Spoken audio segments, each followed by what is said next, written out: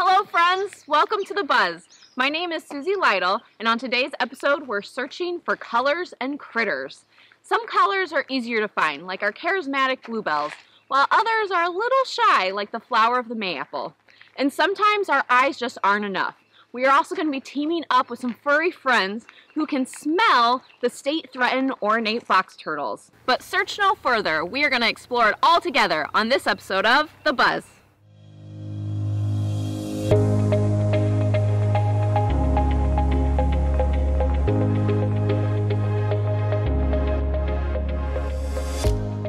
Welcome to Messenger Woods Nature Preserve, where each spring this forest floor transforms into seas of blue.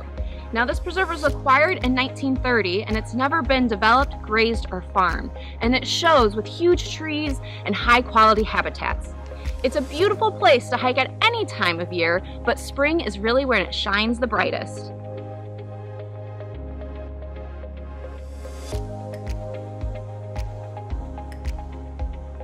Spring wildflowers also get referred to as ephemeral plants. Now, ephemeral means something in transition, only lasting for a brief amount of time. These blooms have a fast and furious growing strategy. They want to make it up on the floor before the leaves come out on the trees, blocking all the sun. Now, some of these are only here for a short amount of time. Some last for a couple of months, maybe a couple weeks, and a few only a couple days.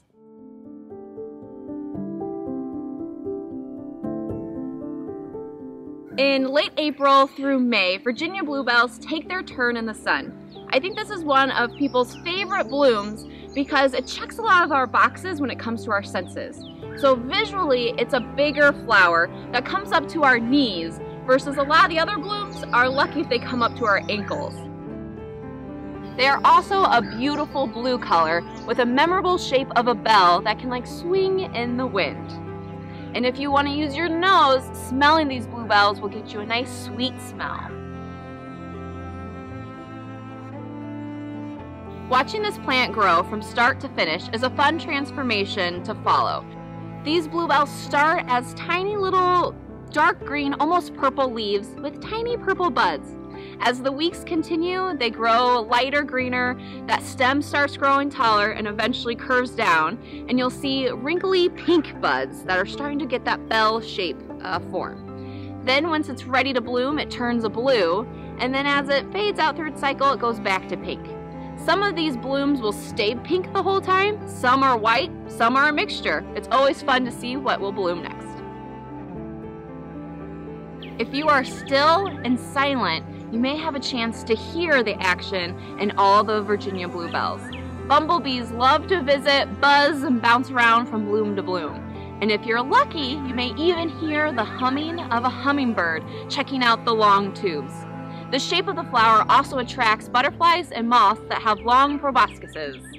Now, for the bees that don't have long tongues, they use a different strategy. You might find little holes drilled into the tubes, and that's because their tongues aren't long enough to get the nectar. Now, even though they're sort of cheating the system, by visiting and bouncing the flower around, the pollen still gets spread. I encourage you to bring bluebells into your own yard. They like wetter areas, and the preserves we see them along the creek banks and in lowlands. Plus, they like shady areas. Now, you can't take them from the forest preserve, it's actually illegal, but I do encourage you to look for your native nurseries and plant sales.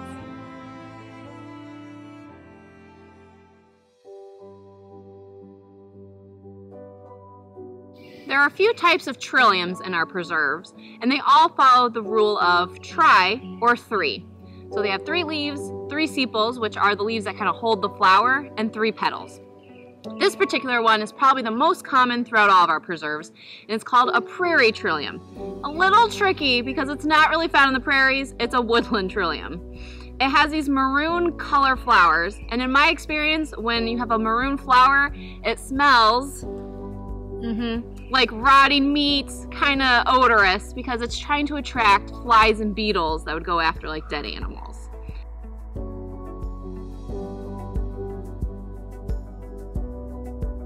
Another famous flower for Messenger Woods is the great white trillium, seen right here. Now Now, still following that rule of 3, it's got 3 leaves, 3 sepals, 3 petals, but this one's one of the largest ones, and it stands up tall on its stem, looking out. There's another trillium called nodding that has a big flower, but it kind of nods down. Now, this flower is a favorite among deer. Deer usually eat these blooms before they can even do their reproduction to further their growth. So these flowers are really special when you see them because it kind of takes them a long time to get established. Another something I'm seeing is little insects chewing these petals. Now that's an okay sign. The flower's job is to be here for the insects and have that relationship. So these flowers are growing strong.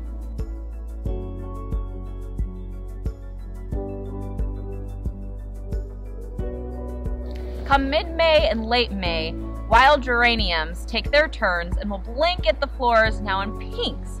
Now you may be familiar with geraniums because they're a common ornamental plant, but these are the wild versions, and they're great for all sorts of pollinators, flies, bees, even beetles and ants. And what's fun is when after they're done with their flowers, their seed turns into a cranebill. It's another name for the plant called cranesbill. And it dries out, and when it dries out, the seeds actually catapult through the air far away from the parent plant to start the next generation.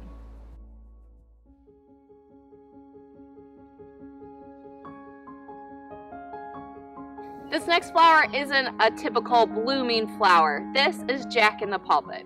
This flower has more of a protective spathe, which is the pulpit, and then underneath you'll find Jack, which is a spadix, a club structure that holds the actual flower down below, protected. It gets pollinated by flies that will kind of crawl in here, do their business, and fly out. A fun fact about Jack in the Pulpit is that it can change genders from year to year. So it has both parts, the male and female flower, but depending on the nutrients and the habitat quality, it can either be a male and store up energy, or be a female with enough energy to make all the seeds for the next generation. This Jack in the Pulpit is a male, and how I can tell that is because it has the flower and one leaf popping up. Now when I say leaf, this whole thing is considered a leaf. These individual ones are leaflets. So it has 3 kind of leaflets, but all attached onto like one leaf. And then all these other little guys are probably new Jack in the Pulpits that are just waiting to gain enough energy to make the flower.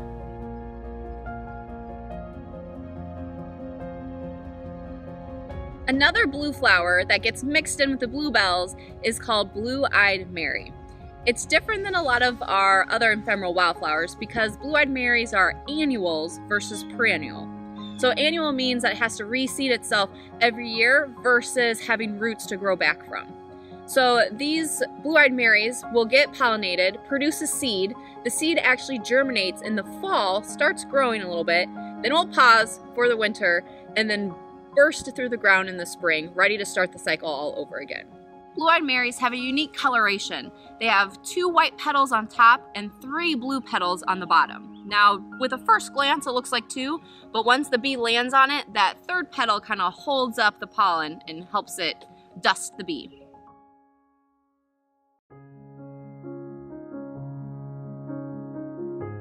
This next plant is one from magical fairy tales. One of the names it's known by is American mandrake. So if I have any Harry Potter fans out there, mandrake may sound familiar. The early Europeans thought it looked like their European mandrake, but actually there's no relation, and when you pull out the root, it is not a crying baby that screams when it needs to be repotted. Another more common name that it's known for is mayapple. It's easy to remember because it blooms in May and forms an apple after pollination. Now this apple is also a magical tale. It reminds me of Snow White and the poison apple. If we eat it at the wrong time, you can get very sick, you could go in a coma, even death. However, wildlife can sniff it out and know when it's just the right ripeness to eat. Deer love it, box turtles eat it. They're one of the main dispersals of seed because they'll eat the apple and then poop it out. Plus other omnivores take advantage like raccoons and possums. Like our other spring wildflowers, it takes a long time to get that first bloom. So you'll see some of these mayaples just have a single leaf, and then if it has 2 leaves, it will have the flower underneath, hiding below. It can take up to 12 years just to get the first bloom. When you see mayaples, chances are you just don't see one. They grow in these large colonies. Now, something to note is that this is all still just one plant. This is a whole organism that just starts from one seed. Now, even though it may have a flower here and a flower here, it's still going to need help from another colony to get pollinated. We can also try to age these colonies by using some facts. So we know it takes about 12 years for a flower to bloom. It also grows about 4 to 6 inches a year. So a colony this size, it's about 10 feet, so imagine like a 10 by 10 bedroom. Knowing a little bit of math, we can estimate that this colony is about 35 years old. So much life springs up in May. From the showy bluebells to the unique jack-in-the-pulpits, all these plants have a fine-tuned plan. They want to grow fast before the leaves hit the trees, they want to get pollinated, and then they sleep until the next spring. Watching these relationships can be so much fun. And remember, you can bring these plants into your own yard. So consider planting natives for colors at all the seasons. You can start with bluebells and geraniums in the spring, move to coneflowers in the summer, and end with asters in the fall. That way you'll have color all year round and support the pollinators.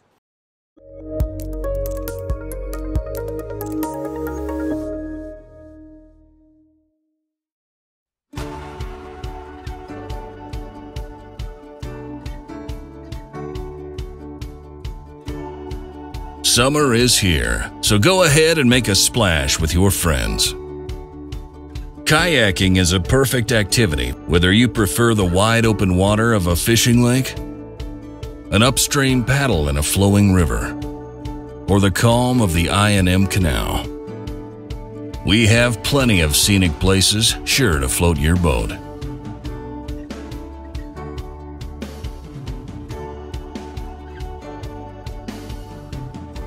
Embrace a sense of adventure.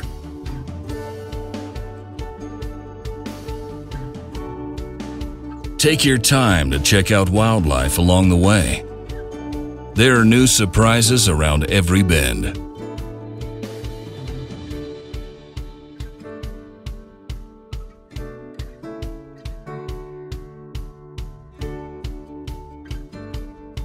The open water is calling your name. Make this year be the one you get out and explore Will County's waterways. Grab your kayak, round up a few friends, and soak up the summer fun. Map your next adventure at reconnectwithnature.org.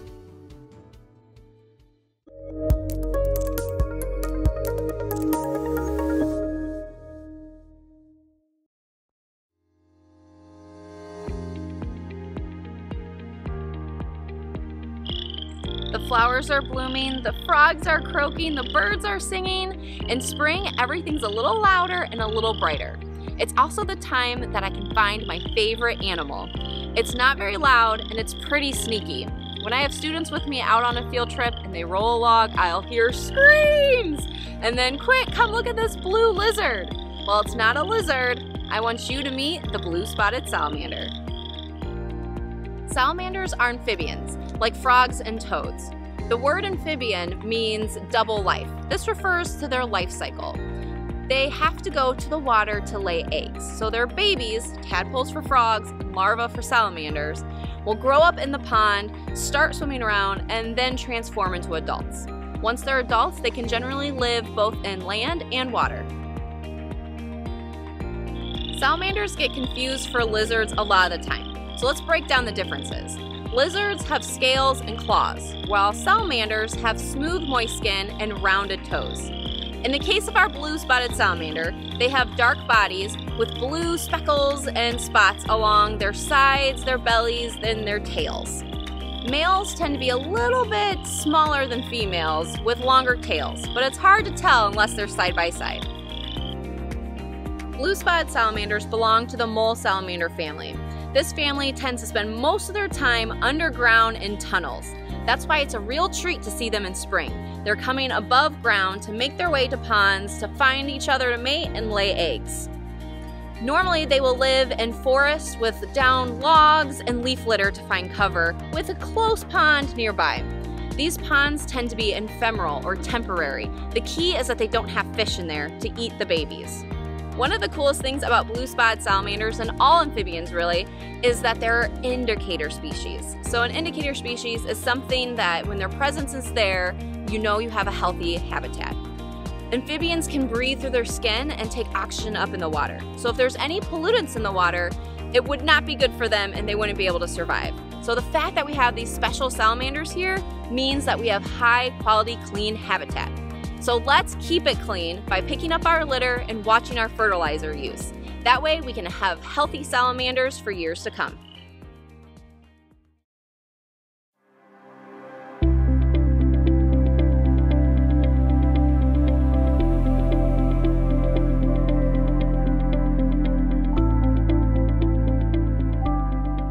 One of the best things about researching wildlife is the partnerships we form. Organizations work together to gather knowledge and answers in hopes to help a species before it's too late. Today we're being joined by our wildlife ecologist Becky Blankenship, who is teaming up with the Illinois Natural History Survey to start a study to learn more about our state-threatened ornate box turtles. Now these turtles are a little hard to find since they're great at digging and blending in with the environment, but we are not alone in our efforts. Joining the team will be John Rucker and his 6 dogs who are specifically trained to sniff out these turtles. He works a lot with the Illinois Natural History Survey, and from April through August, he travels with his dogs starting up in northern Illinois all the way down to Tennessee. Well, I was a high school teacher and I had some retrievers in North Carolina, and they spontaneously began bringing eastern box turtles to me. And it became a hobby. Started getting requests for people who wanted to track turtles. So I would catch the turtles with my dogs, and they would glue transmitters to the shells, and they would track them and follow them and study them. That's how this whole thing got started. These dogs are retrievers. They're actually Boykin Spaniels. They are the state dog of South Carolina. And they are heat tolerant. They don't mind going into blackberry thickets where they root like hogs for turtles. They are soft-mouthed. They are trained to be gentle on turtles. They are long-lived. I have some of my dogs are 13 years old and they still do a pretty good job for me.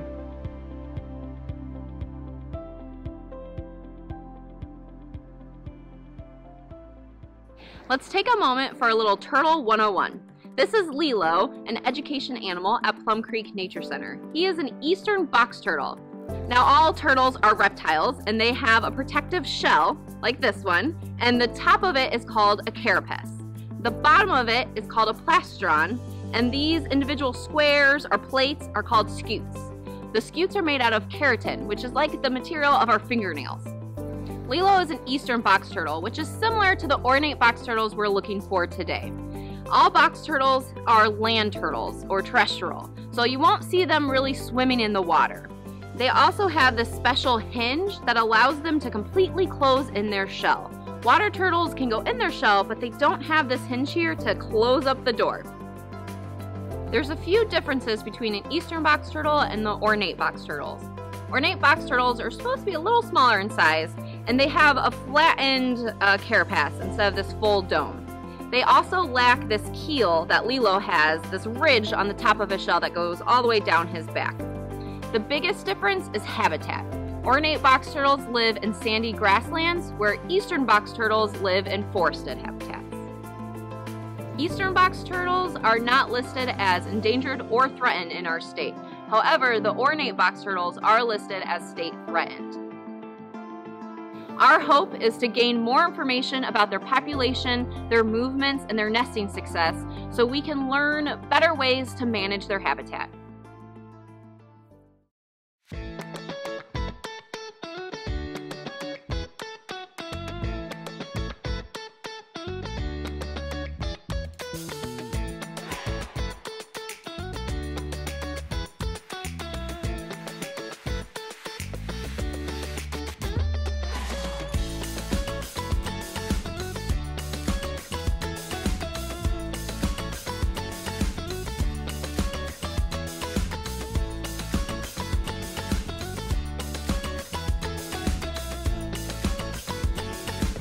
Bingo! We found an ornate box turtle.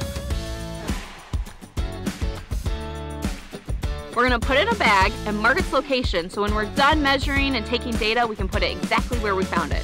But until then, the search continues.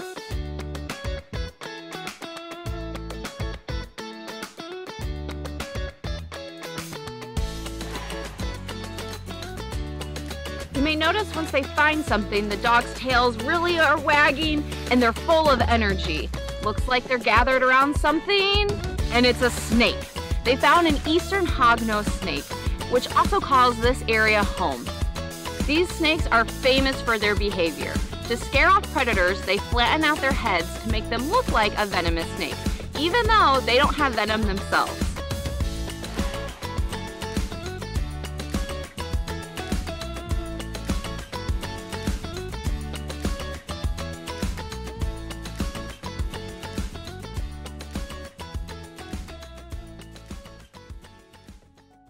It's important to study the box turtle because they were contemporaries of the dinosaurs. And when they plowed under the grasslands to grow corn and soybeans, they wiped out 99.9% of the ornate box turtles in Illinois. We are working hard to make sure that they are around for future generations. The main goal is to figure out if this population is reproducing. So my priority is to tag females and track them to their nesting locations. That way we can see if they are laying nests, if anything is eating the nests, or if these nests are successful.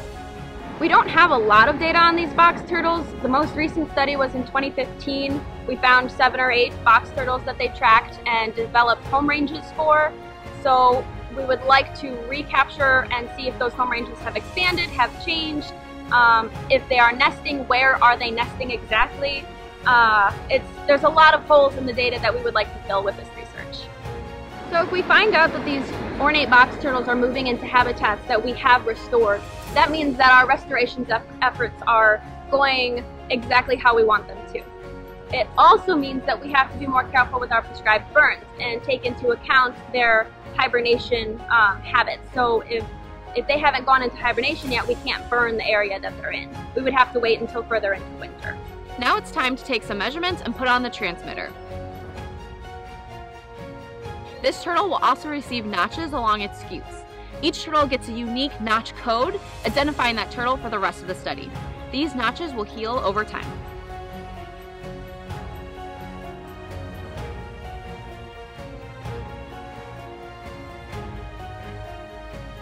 First, we secure the transmitter on the turtle's shell. Then we'll add tape to make sure it doesn't move anywhere while it dries. Once it's dried, we remove the tape and then paint it black so it camouflages in with the turtle. Then we'll return it back to that flagged area. So it's really enjoyable to have a lot of people who support you and want your project to succeed and are curious about turtles, helping you find turtles, especially with the help of the turtle dogs. It's great to have extra hands, extra eyes, extra noses in order to make this project succeed. It makes my heart happy.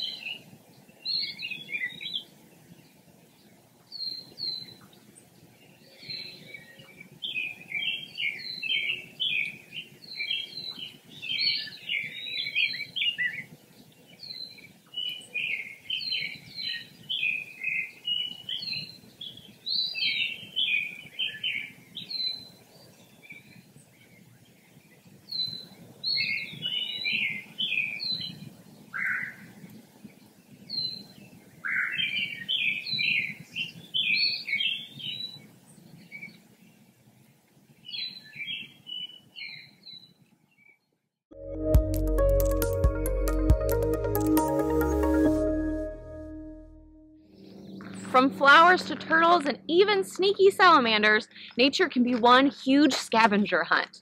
Sometimes it's good to know where to look, but also when. And that's why living in the Midwest is so exciting, because with each changing season, there's something new to look for. So what are you waiting for? It's your turn to map your next adventure at reconnectwithnature.org to find out what's happening right now out in the preserves and at our facilities. So I hope to see you taking a moment to stop and smell the wildflowers. But until then, I'll see you next time on The Buzz.